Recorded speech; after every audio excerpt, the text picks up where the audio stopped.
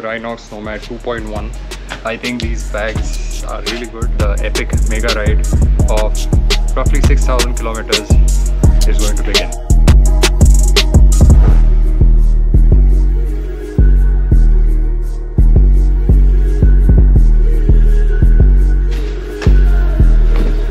So this is the next day. Yesterday it was so late that I couldn't shoot anything.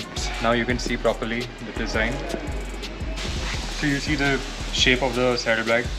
It's slightly angular so that this can fit on any bike which has an upswept exhaust. So Duke 390 has an upswept exhaust over here. This is not going to get burned because of the exhaust fumes. Let me just show you guys how to install this.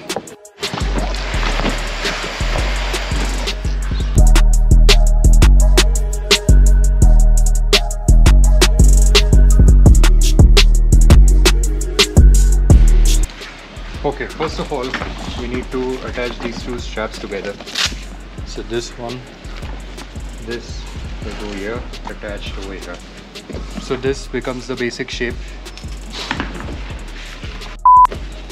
You just hold this in your hand and then place it on top of the bike like this. And then you just strap it up. It takes a bit of time, it takes about 5 to 7 minutes. So I'll quickly strap up the saddlebag and then I'll show you the final look.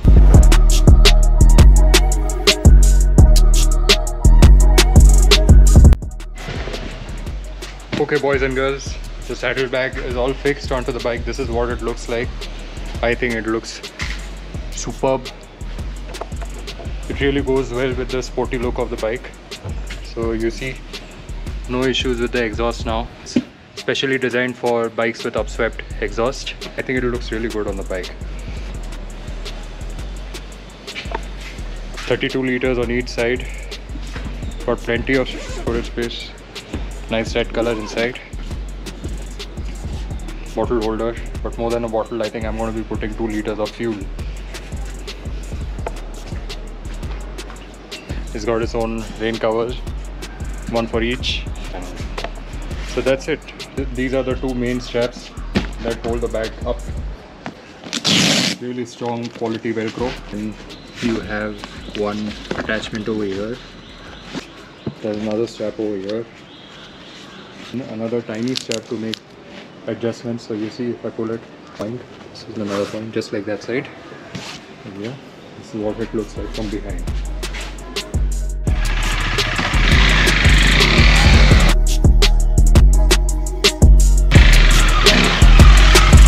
Now only once I set out on the trip I'll be able to tell you guys how the quality. So that was a quick installation video of the Rynox Nomad. The mega ride is going to start soon. So look forward to those vlogs and see you